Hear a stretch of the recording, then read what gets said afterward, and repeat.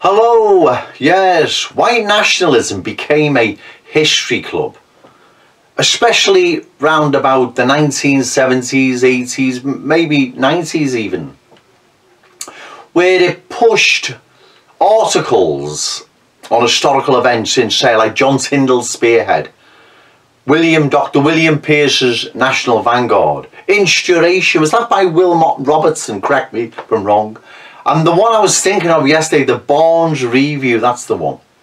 They push like articles on historical events like who sunk the Lusitania, who attacked the Liberty, who started the First World War, the Second World War, the Bolshevik Revolution. The list is endless. Also, as well, especially in the 70s, academics like Hans Eysenck, I've got his book behind me there, William Shockley, Arthur Jensen, were challenging the egalitarian nonsense, the Bozian, Francis Bozian line of anthropology and nonsense and about equality. They questioned it, that we weren't all equal and there was biological differences.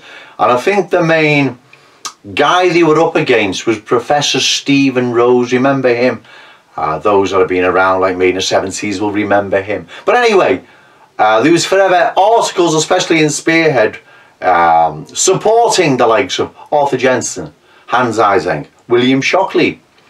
Now, as I've said, what happened, the movement then became a sort of, not totally, but a sort of, especially through those magazines, like a bit of a history club, a biology club. We believed if we could show to the public real historical events and facts and not the distorted ones from the controlled media, the public somehow would thank us and come rushing to us in droves. If we could show them that races were not biologically equal but far, in fact, unequal and very much far apart in their differences, they were going to thank us and come running in droves, and nothing could be further from the truth.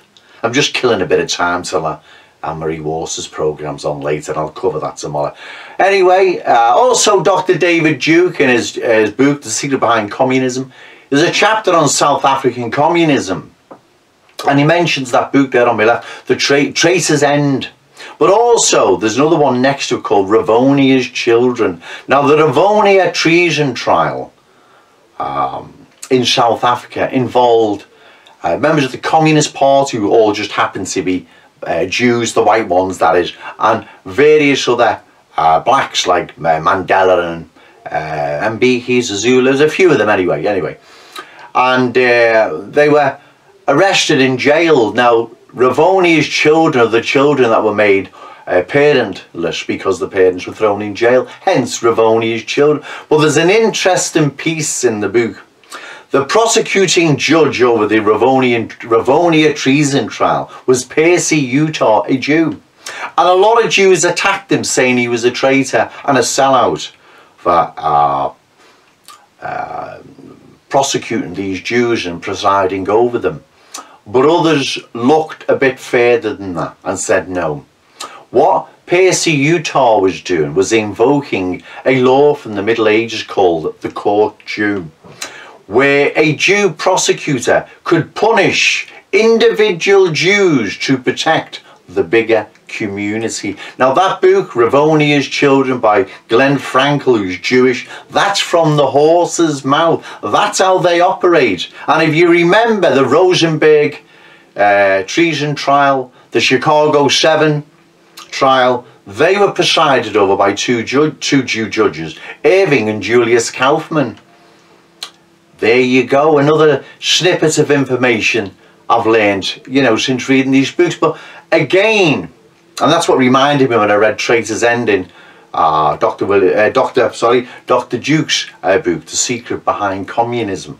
Right, but we can't do nothing with it. Just like all those magazines, like all those articles on historical events or on biology, we can't sell it to the public. We never have been able to. Who runs MTV? The public doesn't care. The public loves all the filth and horror. Haven't you realised that yet? They don't care. They're not going to come and thank you for it. Right, this is just a short video because, like I've said, I'm just killing a bit of time and Waiting for that programme to come on later on. Okay, thank you.